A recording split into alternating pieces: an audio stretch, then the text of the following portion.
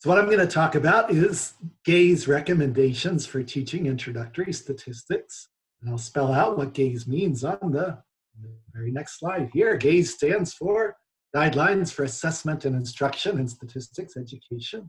There will be a quiz at the end in which I ask you what the acronym stands for. Not really, but as potential faculty members, it's really important to get comfortable with acronyms. That's a big part of the job, so that's what GAISE stands for. These are recommendations for teaching introductory statistics at the college level. There's also a GAISE report and GAISE recommendations for teaching statistics at the pre-K through 12 levels. These were developed by the American Statistical Association.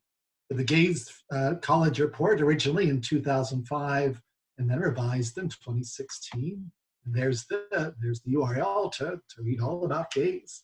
And I'll give you some of the highlights in the next half hour or so here. GAISE consists of 6 recommendations for teaching introductory statistics. And here they are. And the format of my presentation is I'll go through all 6 of these, and I'll have 2 or 3 examples that try to illustrate each one. And I also have what I call some interludes spaced throughout the presentation here.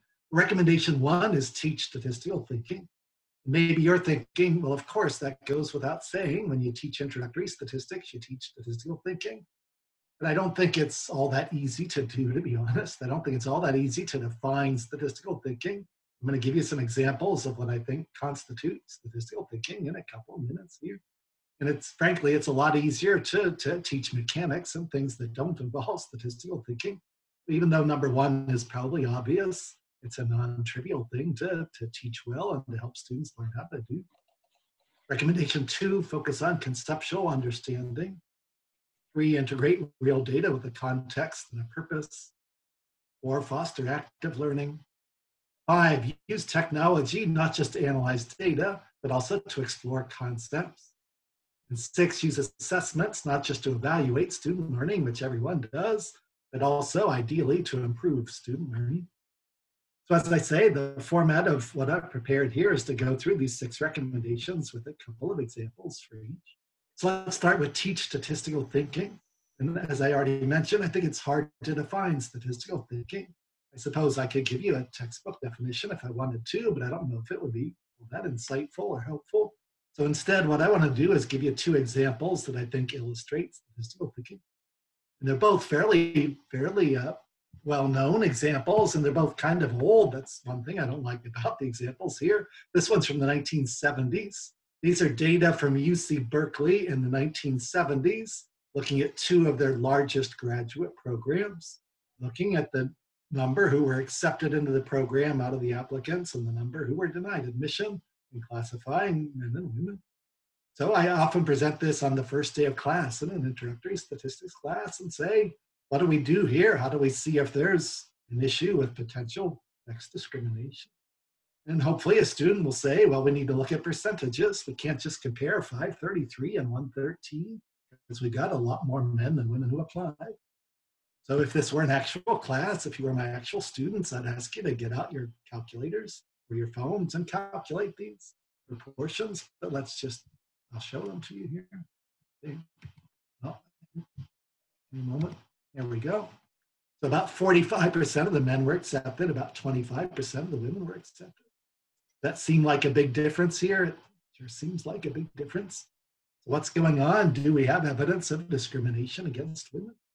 And we could talk about how these are observational data, and so we'd have to be careful about drawing any causal conclusions in the first place. Where I want to go is I want to dig a little bit deeper.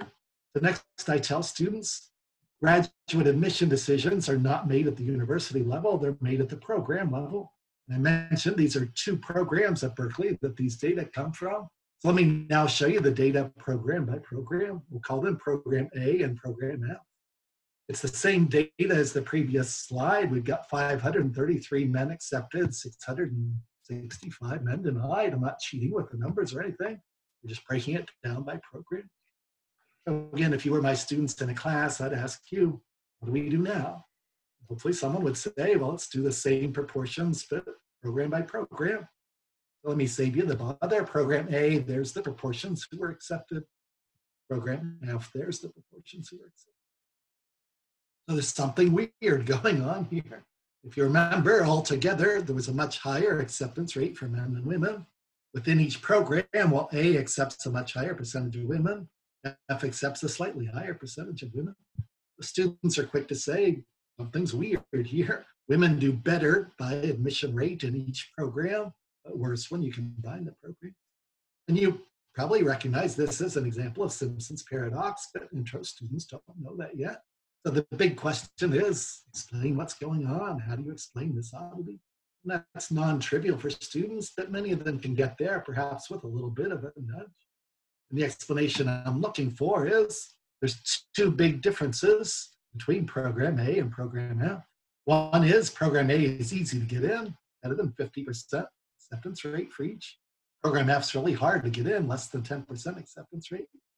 Why does that matter? Because A, most of the men applied to A. You look at A, it's 800 and some men, 100 and some women. Most of the women applied to F. 3 times as many women applied to F as A. Less than half as many men applied to F as A. So boiling all that down to one sentence, men apply in big numbers to the easy program to get in. Women mostly apply to the hard program to get in.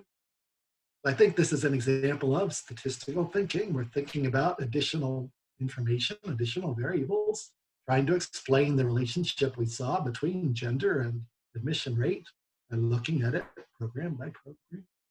And notice the math we're using is trivial. We calculated proportions. There's nothing complicated about the math, and yet there's some fairly sophisticated thinking going on there. Second example, another old example, but a well-known example, the 1970 draft lottery. If you're not familiar with this, in 1970, the US decided they needed to draft young men into the armed forces. And of course, that's a big deal. So you want to do it as fairly as possible. And they had what I think was a really good idea. They based the draft on birthdays. Every birthday of the year was assigned a draft number. If you were born on the day that got draft number 1, you were in the very first group to be drafted. What are we looking at here? We're looking at a graph of draft number versus day number. Day number just means January 1 is 1, January 2 is 2, and so on throughout the year. So I asked students, do you see any reason to doubt that this was a fair random lottery? And pretty much everyone says that sure looks like random scatter. There's no reason to doubt random. Once again, I say, let's dig a little deeper. And I give them a table with all the draft numbers. And I say, find the median draft number for your birth month. And then across the room, we share the results and we look at all the medians. Let me show you this same graph with the medians superimposed. What do you think now? Is there any reason to doubt randomness? Now, again, there's something fishy going on here. Every single median in the second half of the year is smaller than every single median in the first half of the year. That's pretty weird. Could that have happened by random chance? Sure, it could have, but how likely is it? Well, let's go to the next slide. What I've done here is look at the correlation coefficient between draft number and day number. It's negative 0.226. What I've done on the right is, this is from simulating 10,000 repetitions of a fair random lottery process and calculating the correlation each time. And you'll notice we never got a correlation as big as negative 0.226 in 10,000 repetitions of a truly random lottery. The bottom line, there's very strong evidence that something fishy was going on in the 1970 draft lottery. It's a very interesting case study. If you want to read about it, you can Google and read all about it. The basic explanation is they didn't mix the birthdays very well. The birthdays were essentially in capsules like ping pong balls. They thought they mixed them up and pulled them out one at a time, but they didn't mix them up very well. So again, I think this illustrates statistical thinking. By looking at those summary statistics, nothing more complicated than medians, we're able to see a bit of a signal amidst all of that noise.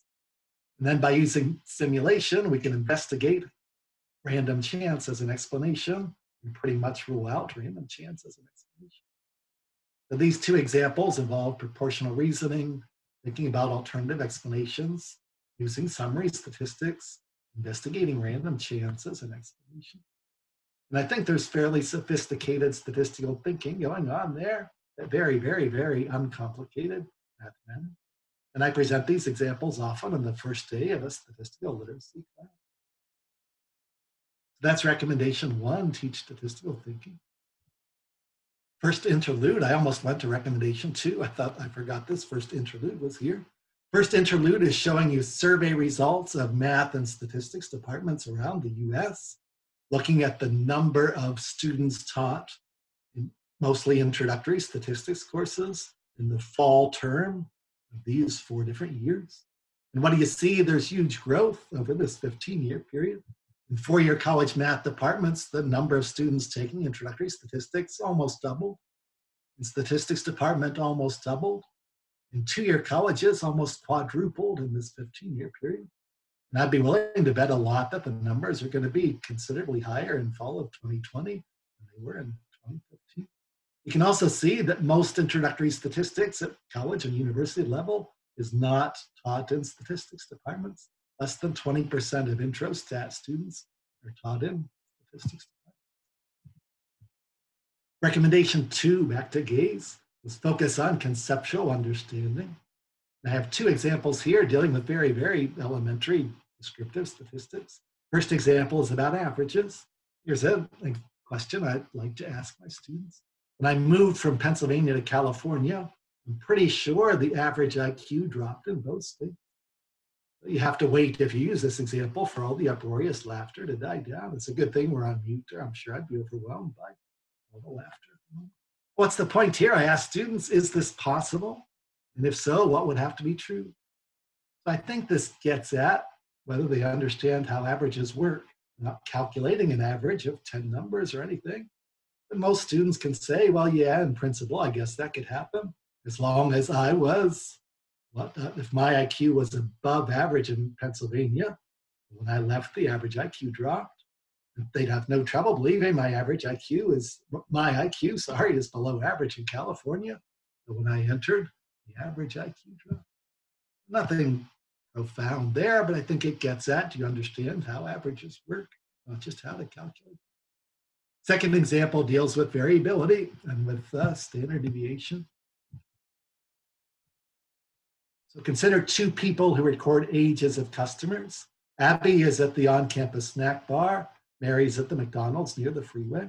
The question is simply, who's going to have the larger standard deviation of customer ages, Abby or Mary?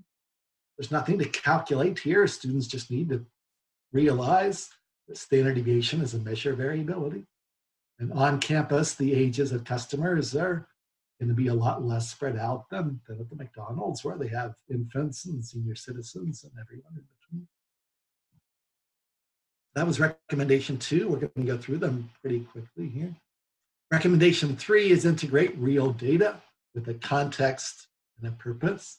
And certainly there's lots and lots and lots of real data you can find from either available sources or genuine research studies. I'm going to give 2 examples of data I collect on my own students that nonetheless deal with real research questions. The first one is about the psychological phenomenon known as anchoring. So this is, I'll give away part of the answer I'm looking for here. This is a randomized experiment I do with students, but I don't tell them that in advance. What I do with them is I give them a strip of paper, and on that strip of paper are 2 questions. Unbeknownst to them, there's 2 versions of the questions. Group 1 gets this version, telling them about Nelson Mandela. Hopefully they know who Mandela was, but in case they don't, there's a 1-sentence description. The first question there, of course, is ridiculous. Of course, he was older than 16 years old when he died. And then I ask students, make a guess for how old he was. Roughly half the students get that version. The other half get this version. You have to read pretty carefully to see the difference. There's only 1 character difference. Instead of asking about age 16, I'm asking about age 160, which is equally ridiculous. Of course, he was younger than 160. Why bother to ask? Well, the point here is we're gathering data to investigate the psychological phenomenon of anchoring. Anchoring suggests that seeing that number, 16 versus 160, even though it's irrelevant to your thought process, you presumably dismiss the number immediately. The phenomenon says that's going to influence what you guess for how old he was when he died. The conjecture is that the students who see the number 16 will generally guess smaller ages than students who see the number 160. Let me show you some data from our recent class of mine. And sure enough, there's a statistically significant difference there. The t statistic is bigger than 4 in absolute value. So there is pretty strong evidence for the anchoring phenomenon. What's my point? My point is you can collect data from students in class that's real data on a real research phenomenon that only takes 5 minutes or so of class time. You can talk about issues of experiment versus observational study, as well as analyze the data afterwards. Here's a second example, and I am going to ask you to answer the question I'm about to ask here. With your indulgence, we'll collect some data on you. This is also from a real research study from 2007 about a phenomenon called facial prototyping. The idea is when you see someone's face, you get an idea for the name. When you hear someone's name, you get a mental image for the face. Is there a connection between faces and names and people's thinking? There's two faces. Let me tell you, one of them is Bob, one of them's Tim. Who do you think is on the left? So I think Mina, do you want to launch the poll, or I think I can too? I'm happy to start it. I think I can. I think I just did. Okay, yeah, you did, yeah. Please vote. Who's on the left?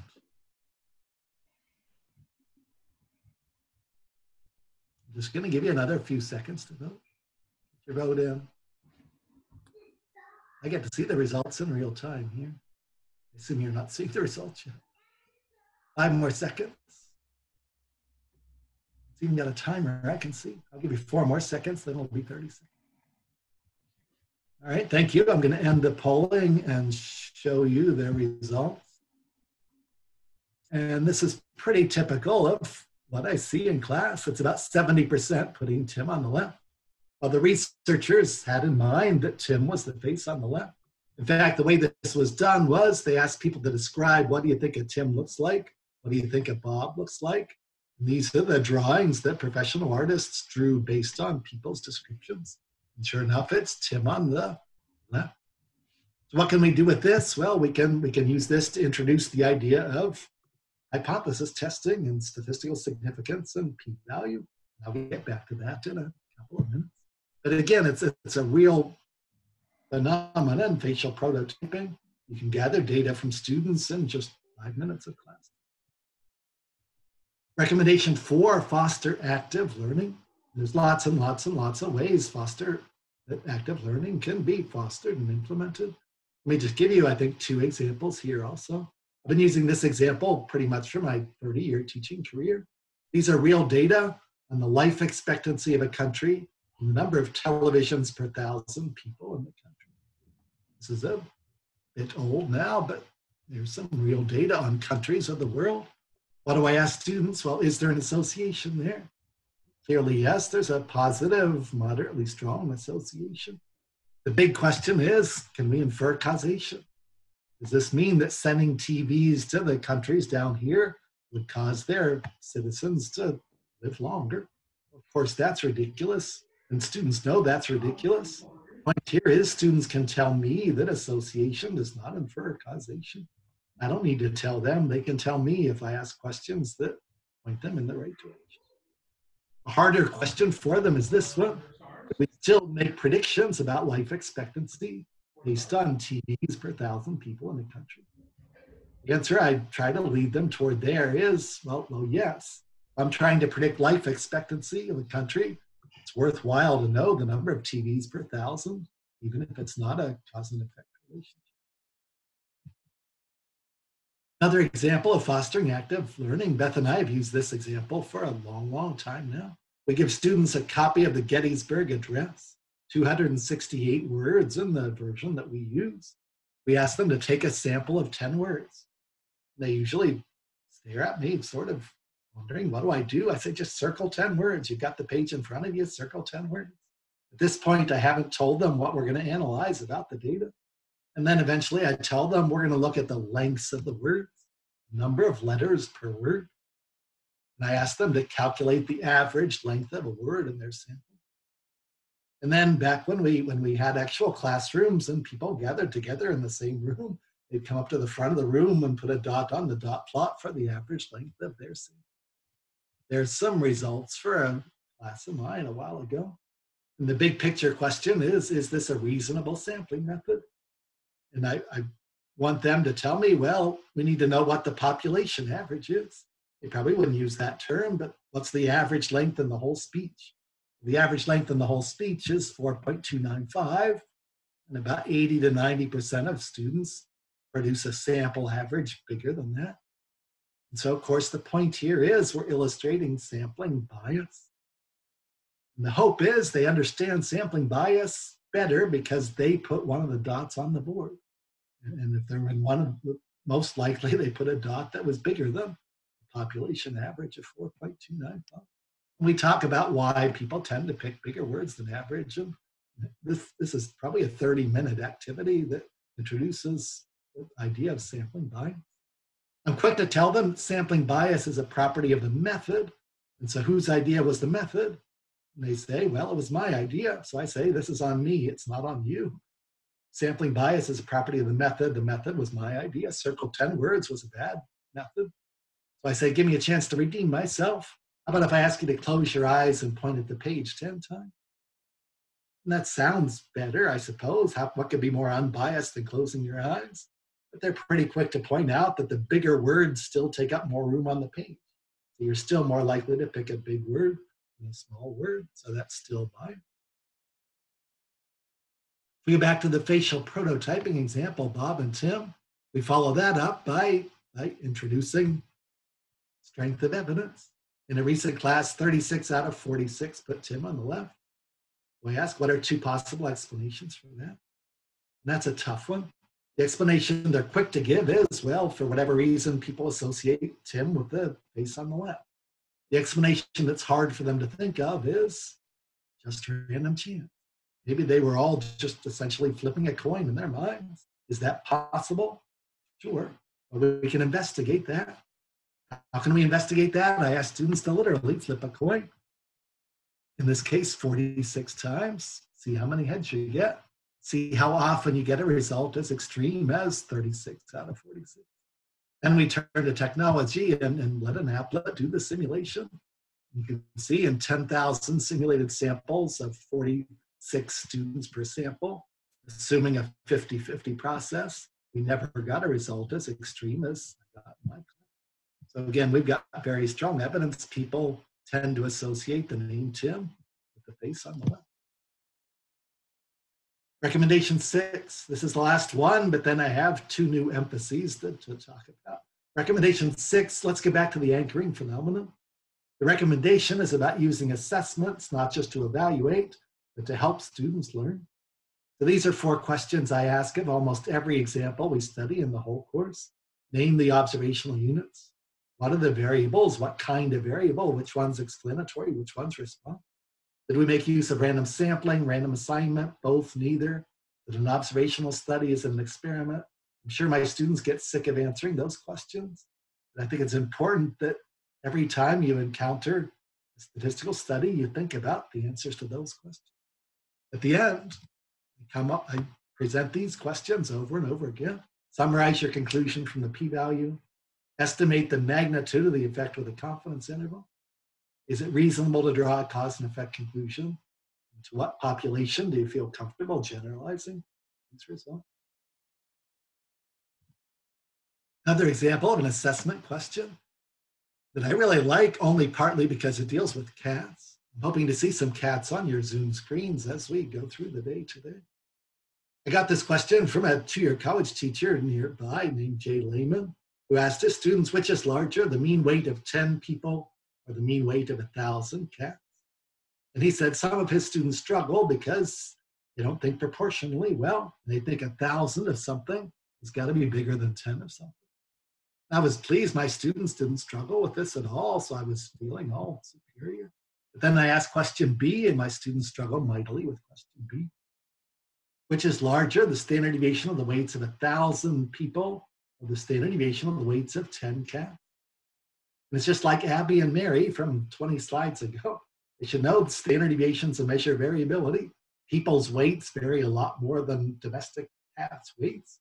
So the answer should clearly be people. Lots and lots and lots of my students say cats. Why do they say that? I'm convinced it's because they think they heard me say that bigger sample sizes mean smaller standard deviation. I never said that. I talked about how a larger sample size means the standard deviation of a statistic, like a sample mean or a sample proportion, will be smaller.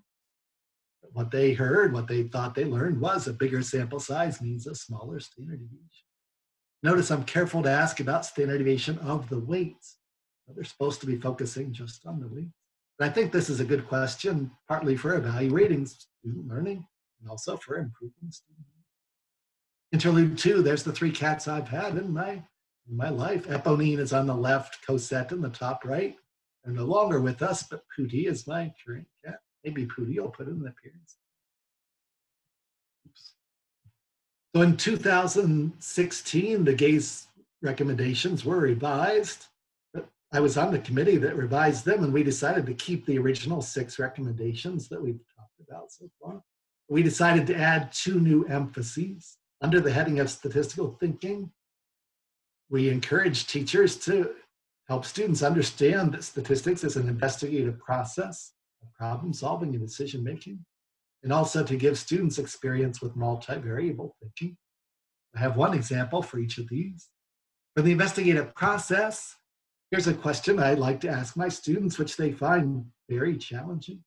The first step of the process is to ask a question about the world you can answer with data.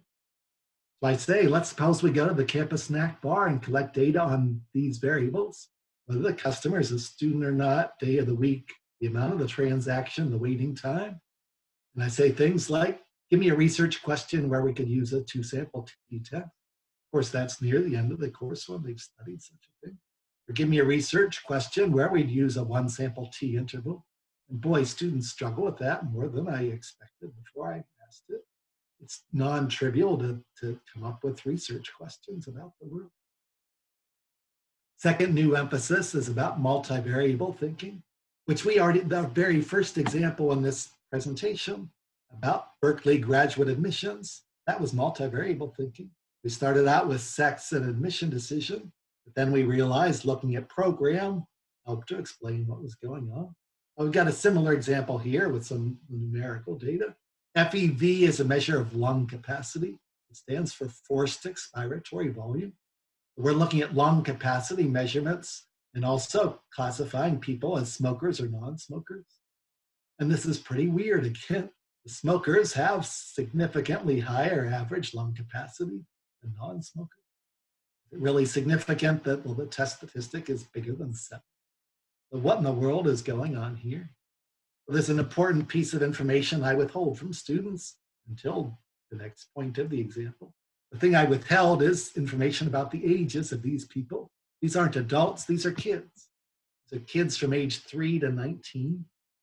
Does that matter? Well, sure, that matters. Because age is related both to whether someone's a smoker or not, and also to their lung capacity at this stage of their life. How are age related? Well, in exactly the way you'd expect. Because it's the older kids who tend to be smokers, and older kids tend to have bigger lungs than younger kids. If we put all that together and look at all 3 variables at once, maybe even throw on some regression lines for the 2 groups, the truth is actually what you probably would have expected. If you look at teenagers, we predict a higher lung capacity for the non-smokers than the smokers. And in fact, if you look at the slopes of the lines, the smokers have a much flatter line here. In other words, the rate of increase of lung capacity per year of aging as a kid is much more gradual for smokers, much steeper, much bigger for non-smokers. So that's an example of multivariable thinking. And the point here is not necessarily that Stat 101 needs to include multiple regression. The point is students need to think about relationships among variables, including more than just 2 variables at a time. Third and last interlude, I want to describe my teaching philosophy. I've only got 4 minutes left. My teaching philosophy only has 3 words, so I think I'll be able to succeed. Legend has it that Frank Sinatra was once asked, what's the key to being a successful singer? And according to legend, his answer was, sing good songs. My answer to being an effective teacher is similarly succinct, and that is ask good questions. I mentioned I've been on leave for the past year. One of my main Professional project on leave has been to write a blog. The blog is called Ask Good Questions. That's the address for the blog. Every Monday morning since last July, I've been posting a new blog post about teaching introductory statistics that revolves around this philosophy of asking good questions. So there's a shameless promotion for my blog. My goal for every post is to have something practical that teachers can use directly with their intro students. And also I try to be thought-provoking to raise issues that would be beneficial to discuss with their peers. And I aim for a conversational style. Perhaps once in a while, I even manage to make it fun. But the goal is to have 52 essays by the end of the year, which is coming up, and we're getting close. Let me give you an example that I think illustrates 5 out of the 6 GAISE recommendations, which you can find in one of the blog posts. Here's real data from the Youth Risky Behavior Surveillance Survey, comparing Arizona and California kids. The question is, how often do you wear a seatbelt when you're riding in a car driven by somebody else? And you can see Arizona kids are more likely to say they rarely or never wear a seatbelt as opposed to California kids. The question I put to students is, does this mean Arizona kids are 2.3% more likely to rarely or never wear a seatbelt than California kids? And most students, most people answer that question with yes, that's what that means. 0.081 minus 0.058 is 0.023. That's 2.3%. But of course, that's not right. That's not how percentage change works. The difference is 2.3 percentage points. But that's not the same as percentage difference. How do we calculate percentage difference? Well, that's how we calculate percentage difference. It's actually about a 40% difference. Arizona kids are about 40% more likely to rarely or never wear a seatbelt compared to California kids. There's another way we could calculate that. Here's a backdoor way that's based on relative risk. If we just take the ratio of those proportions instead of the difference, we get 1.396. And students realize that we've seen that number before. It's a couple bullet points higher there. So a backdoor way to calculate percentage difference is through relative risk. My point is not that Stat 101 needs to teach relative risk. My point is this is the kind of statistical reasoning or numerical literacy skill we can help students to achieve. Here's where I'll try to be funny. I thought about naming this post what you see here, which has 60% words that start with P. Instead, I named it a pervasive pet peeve. So is that a 15% increase in the percent of P words? Well, no, that's the pet peeve. It's actually a bigger increase. Let me conclude in my next minute here by saying there's a lot more to the GAISE report than what I've tried to summarize here. One of the things that's in the GAISE report is a list of 9 goals for introductory students. There's 5 of them, with 4 more to come on the next slide. And these slides will be available. I've emailed them to Mina, and she'll put them somewhere. You can get them if you're interested. Also, the GAISE report includes lots and lots of appendices with lots and lots of information and examples. There's a list of the appendices of the GAISE report, each of which has lots of, I hope, worthwhile examples and discussion. So I think I managed to finish on time. I'm sorry that I talked so quickly and that I rolled through this like I did without any feedback from you. But now we have time for a 15-minute breakout session. And the theme question to generate discussion in the breakout session is, how do you already incorporate GAISE recommendations into your teaching? Or how do you think you will in the future incorporate GAISE recommendations into your teaching?